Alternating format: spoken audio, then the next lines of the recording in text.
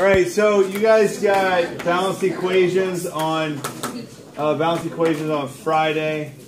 Most of us were doing pretty well at those, so hopefully that you're okay on those. I have the answers to those worksheets up here. You can come look at them at the end of class if you want. I told you sometime after Tuesday we would have a quiz over balanced equations. So we'll make it sometime Thursday or later, all right? Thursday or Friday, because I won't be in some of my classes Wednesday due to meetings. I'll be in this class still. So Thursday or Friday one, you'll have a quiz over balancing equations and reaction types. So today, if that's lost on you, we'll come back to it. We just kind of got to move on with the next part for now, and we can come back to it if we need to. So we're going to look at stoichiometry. I'm going to write that fancy word. Stoichiometry, which is one of my most favorite things to do in the entire world. Stoichiometry, and what we're going to, that was a serious statement by the way. So what we're going to do is basically figure out, if I have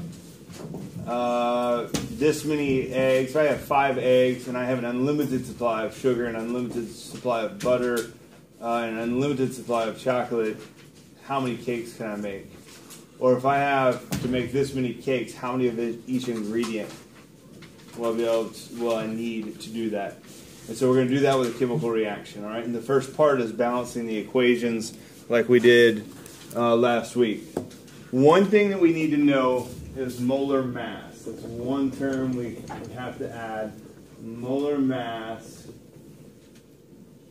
And that is the mass in grams of 1 mole of a pure substance.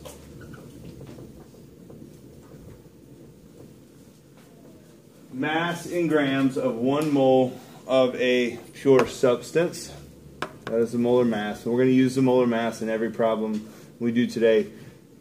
Literally going to do, I think, 5 problems today, 4 to 6 problems, probably 5 problems today, and that's it. They do take a little while. All right? We're going to start with this problem over here.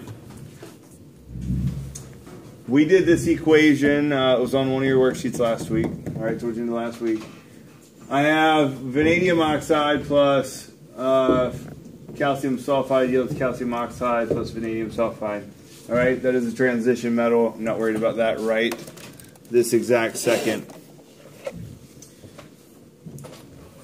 If Walter has 34.03 grams of vanadium oxide here and excess amounts of CAS, so kind of like if we had a certain amount of eggs, but we have a ton of this, so we're not worried about that, right? 34.03 grams of vanadium oxide and excess amounts of CAS, calcium sulfide. How much calcium oxide can Walter produce? All right, so this is where we're going to start. I'm going to go through this example. It'll be 4 steps. It'll be one table, but it's going to be 4 steps, and then I'll label those steps, and that'll help you a lot. All right, so ready? You guys ready? Let's throw back from a month ago. Let the tears fall. We will be doing these kind of the rest of the year. So, all right, we're going to start with what we have: 34.03 grams V2O5. It is very important that we label everything, because if we don't, that's when we start forgetting stuff or mixing up our compounds. We always have to label. 34.03 grams of vanadium oxide over 1. All right, this is what we have over 1, mix it itself.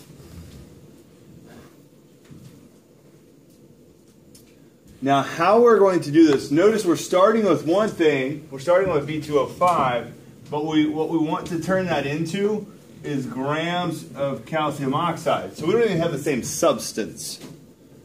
All right, we're going from this substance to that substance. And so how we do that is through using a molar ratio. And that's basically going to be our coefficients up here.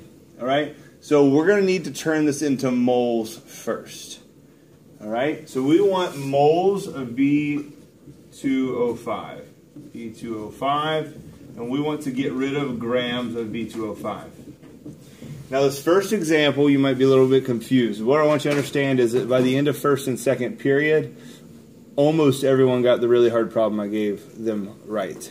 All right, so it's okay, the first couple. By the end of class, we want to really feel comfortable with that last hard example, which is sitting up there on the board. So I want to put this into moles and get rid of grams. Grams is on top, so I put it on bottom so I can cancel it. All right, now, how do I find molar mass? That's what we're using here. That is 1 mole has how many grams? And how we do that is by looking at our periodic table. All right, what is the mass of vanadium? Look at the mass of vanadium. 50.942. So it's 50.942. V is 50.942. How many vanadiums are in this compound? 2. All right. And we also have 5 oxygens. What is oxygen's mass? 15.999, and we have how many of those in this compound? 5. So what we're saying is one molecule of this compound has 2 of these and 5 of those. So we want to find out how much its total mass is. All right, so we multiply 50.942 times 2. 101.884 grams, and for 15.999, 995, and we add those together, and we get what?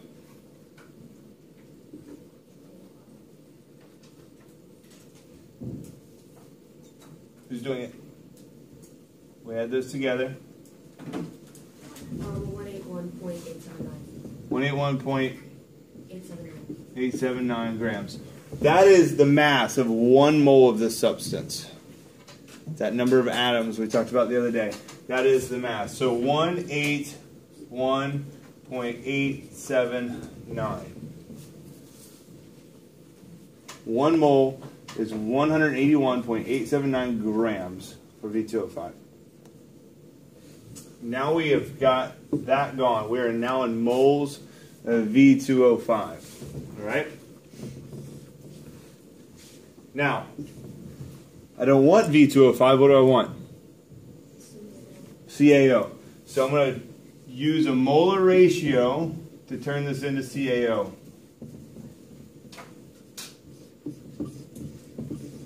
And I want to get rid of moles of V2O5. So I have V2O5 on top. I'm going to put it on bottom to get rid of it, right? And I want to find moles of CaO. All we have to do, this is a simple part, people get confused, but it's really one of the more simple things we do. How many moles of CaO are in our equation? 5. 5 moles of CaO. How many moles of V2O5? 1. That's all we do for that step. It's a molar ratio, all right? So now we're in moles of CaO. Is that what we want the answer to be in? No. No. What do we want? Grams. We want grams of CaO. We want to get rid of moles of CaO. 1 mole of CaO is how many grams? How do we calculate that?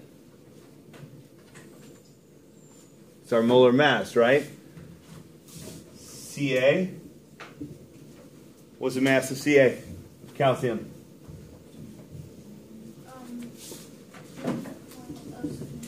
What? 40.078.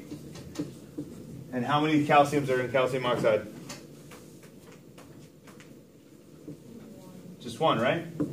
And then oxygen is 15.999. And we just have 1 of those, right? So my total mass is just going to be those 2 things together, which is going to be 56.077. So I'm going to put that right here, 56.077.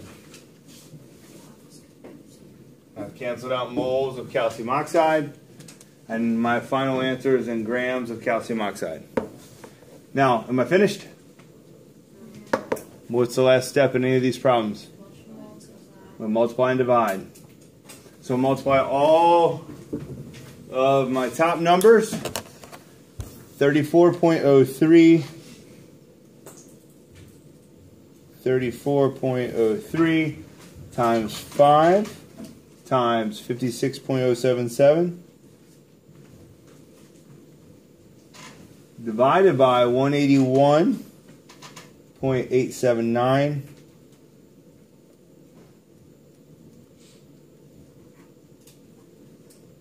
What do you get?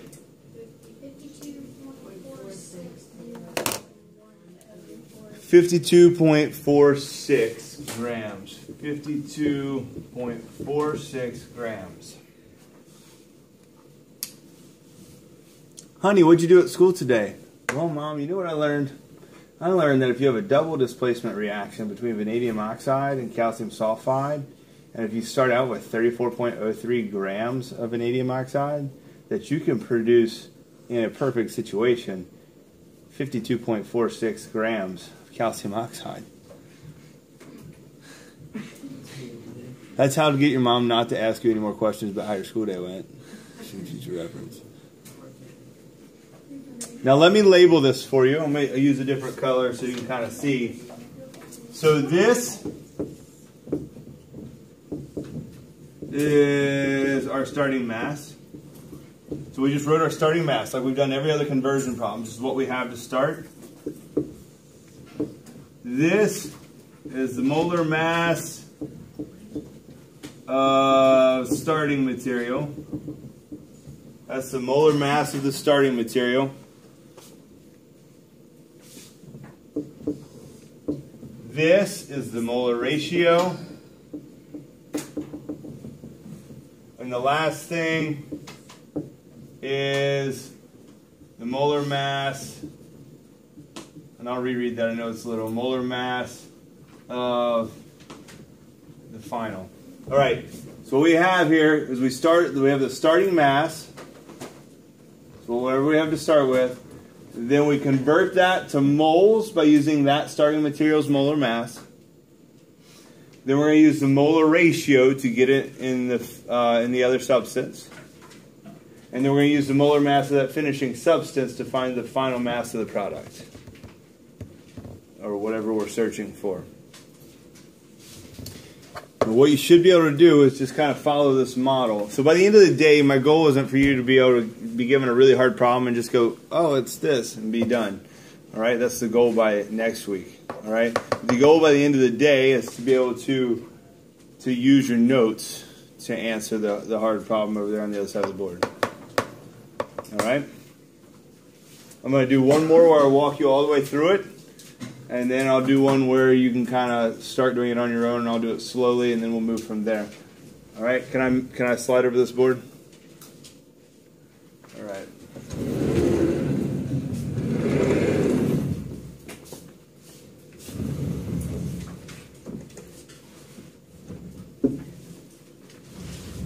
All right, let's do this problem. This may or may not be in reference to Jesse Pinkman. If you don't know who Jesse Pinkman is, that's probably a good thing. Anybody? Breaking Bad. Wow. Jesse requires 219.6 grams of HBr. Hydrogen bromide is bromic acid, to dissolve an organism, which may or may not be a body. If he has an unlimited supply of H2SO4, which is sulfuric acid, how much FeBr3, iron bromide, will he need to make his bromic acid, his hydrogen bromide? Given the equation, this is another equation we used in class at the end of last week. 2 iron bromide plus 3 sulfuric acid yields 1 iron sulfate plus 6 bromic acids. All right, so here we go. Start. Top left. Ireland, what goes on the top left?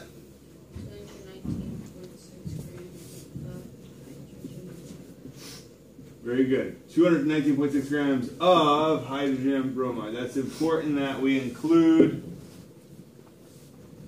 what we're starting with. We include our substance. All right, got that. Now what? What do I have to do next? Hannah? That Hannah? Hannah Ruth? Oh, okay. What goes next? Now you have to put H2.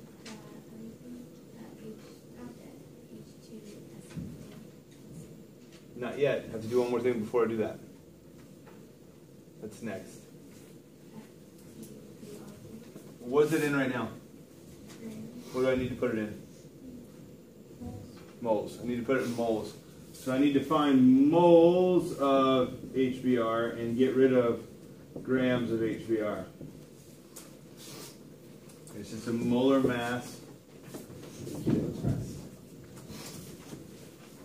1 mole of HBr is how many grams? And that's a pretty easy one, right? It's just 2 atoms. So hydrogen is 1.008.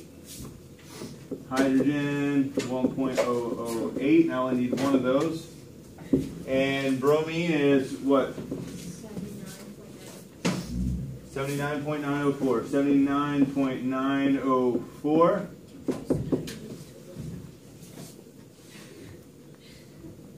What? Does everybody know where we're getting these numbers? Yeah. Does anybody not understand how we're getting a molar mass? Madeline? No, I understand. Okay. All right, what's the answer? It's 80 point what? 912. 912. So we've gone from grams bromic acid to moles of bromic acid. All right, now we need to get rid of bromic acid and get into what we're looking for. We're looking for how much FeBr3. So we want to get it into FeBr3 and get rid of. We want to get rid of moles of HBr.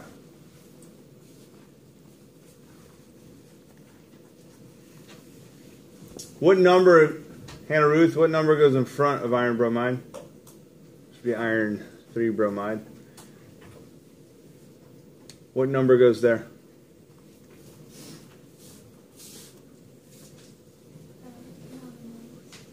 What number? How many moles? Why? You're a step ahead again. The next one is 1 mole. Alex, what number goes here? I have no idea. It's 2. This is, what's our third step? It's the molar ratio. 2. Where do I get our molar ratio? How many is in that equation? The coefficients up top. All right, so how many moles of FeBr3 are in the equation? 2. What number goes here, Hannah? 1. In front of HBr, moles of HBr. This one's 2 from up here. HBr, how many do we have in our equation? 2. No. 6. Right here. That's a good one. 6. All right. And for those of you that are math savvy, you can reduce those if you want. You can do 1 and 3 because you're multiplying by 2 divided by 6. So you can do 1 and 3 and not have to multiply something on the top later if you want. All right, so I've gotten rid of moles of HBr, and now I'm in moles of iron bromide. But it wants me to find the grams, right? It wants me to find out how much. So let's go ahead and put that in grams. So I want to get rid of moles of FeBr3. And I want to find grams of FeBr3. And I need to find the molar mass of that. I need to calculate the molar mass to be able to do that. Add it up again.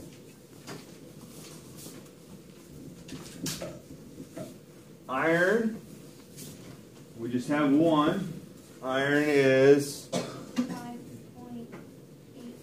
55.845, 55.845. And then bromine, how many bromines are in it? No? Three bromines, and bromine is 79.904. 79.904. So I have 55.845 for iron, but I need 3 bromine.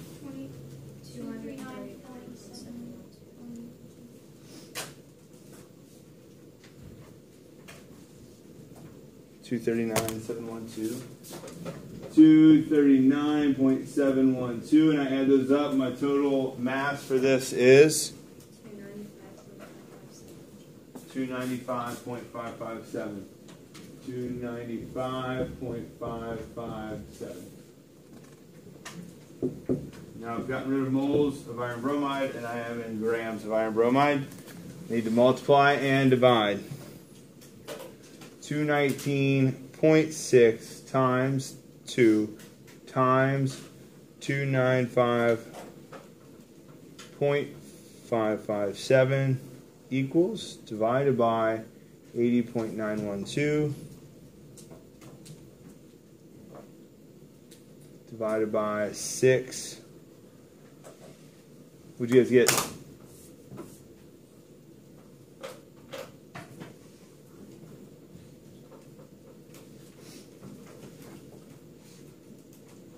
What do we get?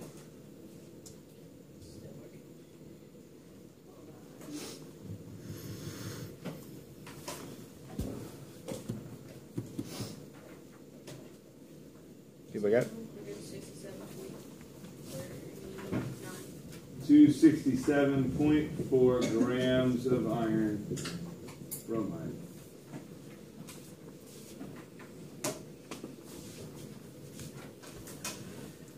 So, for Jesse to have 219.6 grams of bromic acid, he's going to require to have 267.4 grams of iron bromide in his reaction.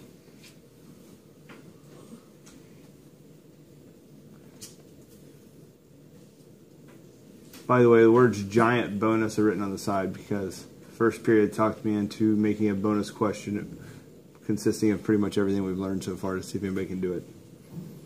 Kind of a fun challenge. So you'll get that sometime Thursday or Friday probably. All right. Can I cover that guy up?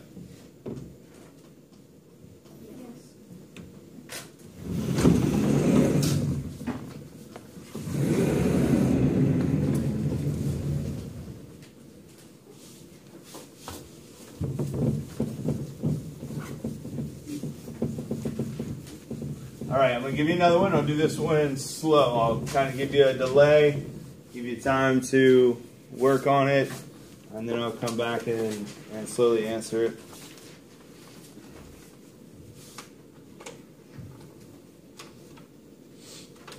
All right, C4H10O plus 6O2. That's butanol, by the way. Plus 6O2 yields 4CO2 plus 5H2O. What type of reaction is this? Yielding CO2 and H2O? Combustion. We're burning an alcohol here. All right. Yeah. I was going to say first, but beat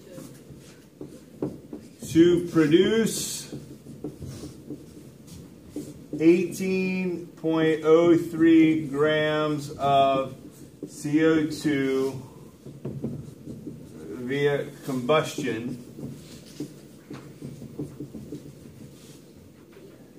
if excess oxygen is present, how many grams of C4H10O are necessary? Now, I want you to start working this on your own. I'll kind of slowly start solving it on the board.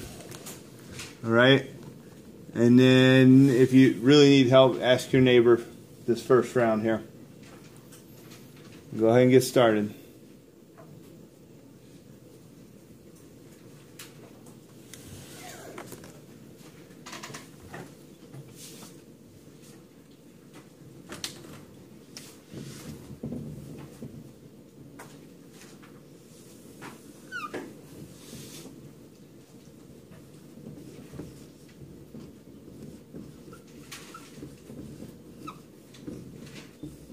Assuming that everyone got that part correct.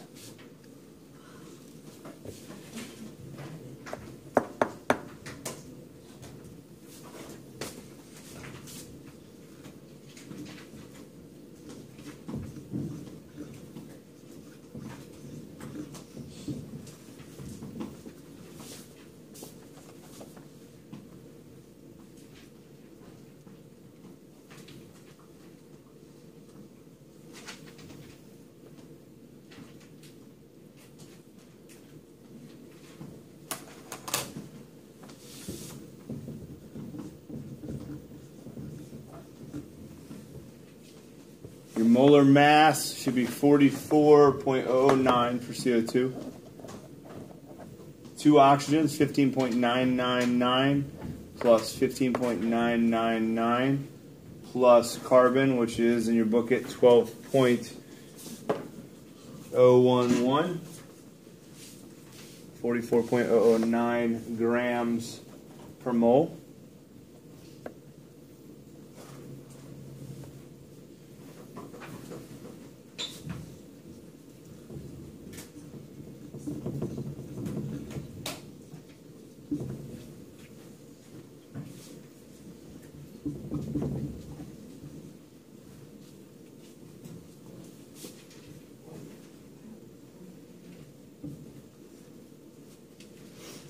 Yes, ma'am. How do you know, like, when you started, I can't hear you. Trailed off. Say it again. how do you know where, like, you go next? Because, like, you went from the 18 with the grams, and then So I take it from grams, whatever I'm starting with, into moles of that same material. We always have our starting material, then take it to moles. So 1 mole over the molar mass of that substance. Does that answer your question? And then we would use our molar ratio, which we did here. What we started with will go on bottom, what we need will go on top. And then we're going to do molar mass of whatever we're looking for.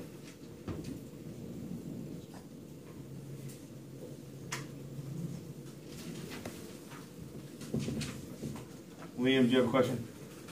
I figured it. I forgot 1.9 and it messed me up. Gotcha. All right.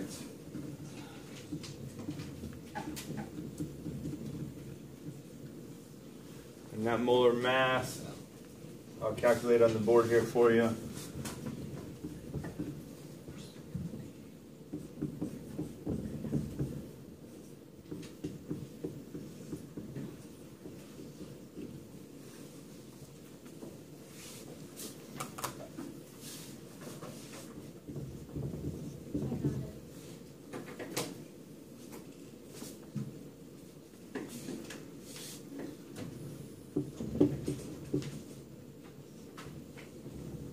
Oops.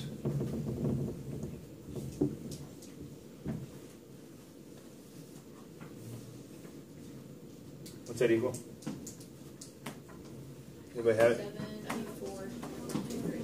74 point 74.123.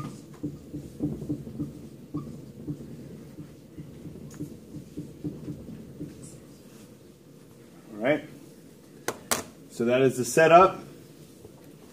Multiply all the tops, multiply all the bottoms, and divide. So if you've already got that, hold on just 1 second. Let me calculate it, and we'll check our answers.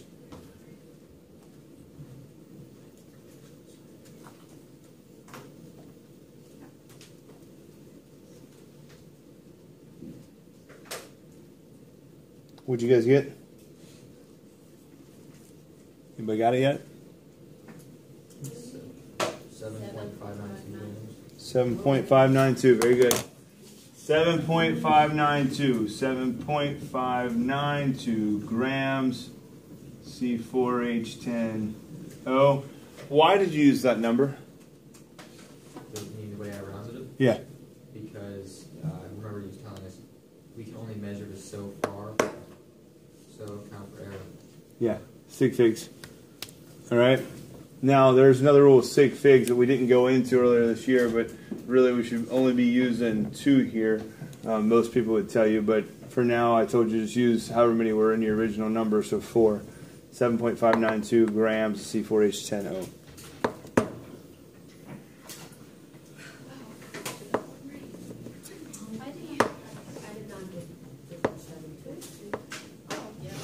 Do you have it set up correctly? I did a 7. So it's I have that bottom one a 6, not 4. I don't know why. bottom one is 6, not 4. Oh, yeah. You used O2 instead of CO2. I did. I just messed up on like the number. All right. Can I slide the board? Can I slide the board? All right. Here's what I want you to do. I'll just go to there. I want you to attempt this guy. I want you to attempt that guy on your own. I don't want you to use your neighbor. You can use your notes. You can use your notes. I don't want you to use me or your neighbor. So work on this problem. When you think you have it answered, come see me and I'll check it for you. All right?